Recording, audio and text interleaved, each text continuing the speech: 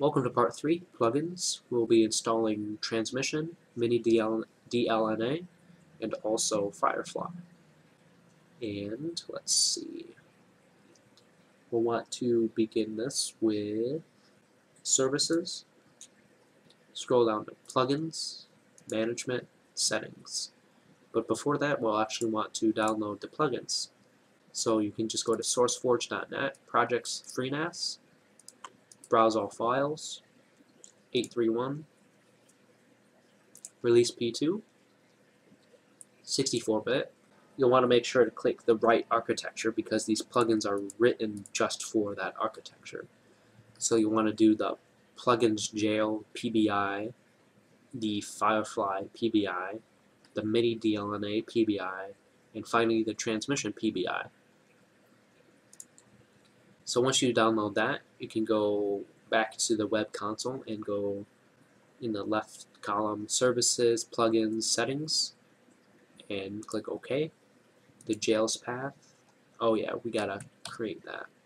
So on the main storage, we'll create a dataset, plugins jail, spell jail right, and a dataset. And we're actually just going to use the common folder for the actual plugin storage. Click OK. Plugins jail path. We'll do storage, plugins jail. Jail name, this is just a normal folder and easy enough. IP address. This is a new IP address on your network. The same network though. So let's do 245. Subnet mask 24. Archive path, we'll just put that in common. Oops. Did I not click that? Common.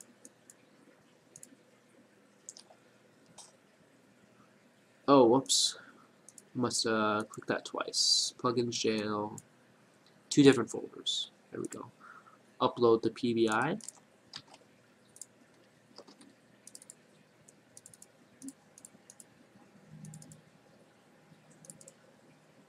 And upload that. Takes a little bit.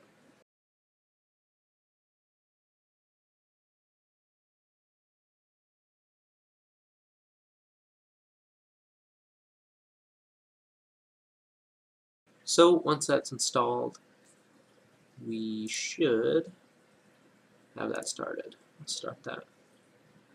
So yay, that's all started. Nice and configured.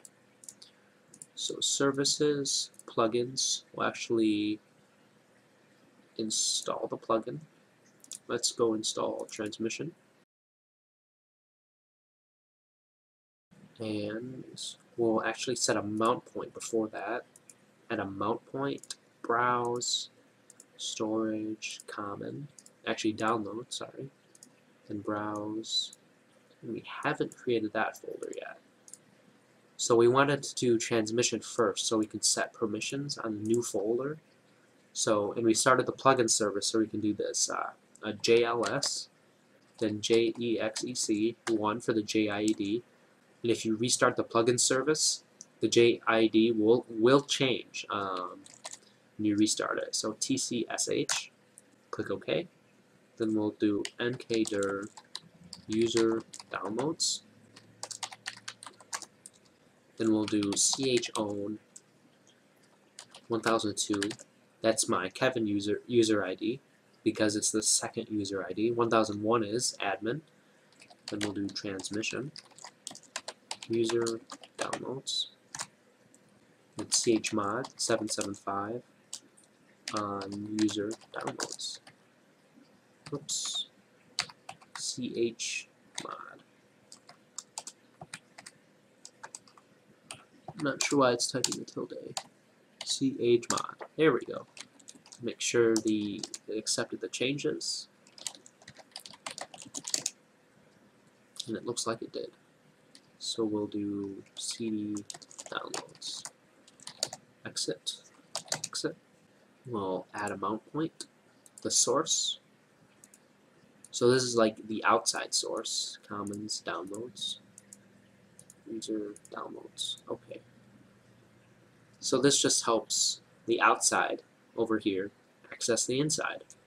So this could be a share, for instance, if we set up torrent. So next we'll do transmission, browse, user, download, and we'll just use the same exact file for the downloads directory. So you can place .torrent files in the same watch directory, and obviously you'd want to set up permissions. And this is just for everyone. Everyone can do everything. And user, downloads, and there's that transmission log, just for a log file in case you want to see it.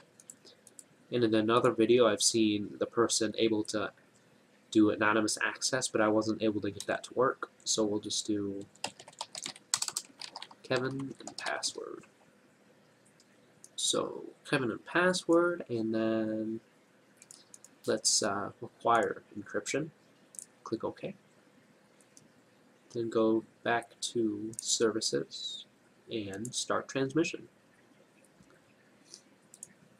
So transmission port is 9091, and we set this on 245, I believe.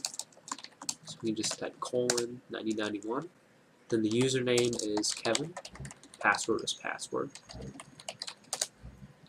And this is the transmission interface. As I mentioned before, you can put a .torrent file in the watch directory, or you can just click this folder and upload a torrent file, or you can do it by URL, which is fantastic. Next, we'll set up Firefly. So back over here, install plugin, browse, Firefly, upload. So that's installed. We can go Firefly, admin password. We'll just do password again. MP3 directory, user, downloads. Now, there's a guide online for this, but just aggressive is fine. I actually just manually scan it. And click OK, and start that service up. Let's see if we can access it. I always forget the IPs for all these, or the port number. And it's that same 245 port. The username is admin, and the password is password. As you can see, there are no files here, songs 0. So let's go here and bring this on over. We can't write in the downloads directory because I guess we can. Must have not set that up correctly.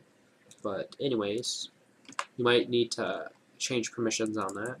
So let me just paste in a track, start a scan.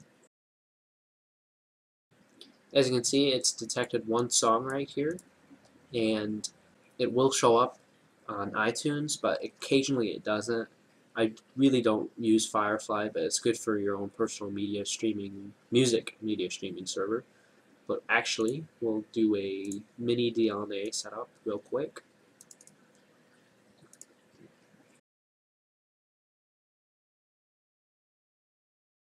Now that's set up, we'll do over here again, MiniDLNA, friendly name, YouTube DLNA, media directory, user,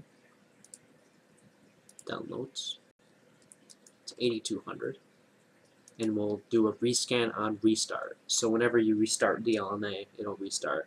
And as you can see, the second interval is very high.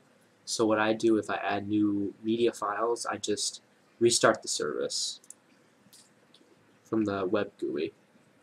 So we can just click OK, or click on, go over here, and it detects one audio file. So you can actually do this in Windows Explorer. As you can see, it'll detect media server, then music, all music, and look at that track, it shows up. You can also use Windows Media Player, YouTube DLNA, music, all music, and there we are. Hey, what do you know? You can also place movies, TV shows, or whatever you have if you've ripped it from a disk that you own. And you can just stream this to PS3, Xbox, other computers, or what have you. So we can also access that if needed. from the actual SIFS share, common, downloads. Hey, what do you know? I mean, obviously I placed that there, but we can check the transmission log or just check all the media files, so you can have your family or your company drop media files in here, or documents, and maybe stream a webcast to the whole company or what have you. So that's it for the tutorial. Thanks for watching, and have fun streaming.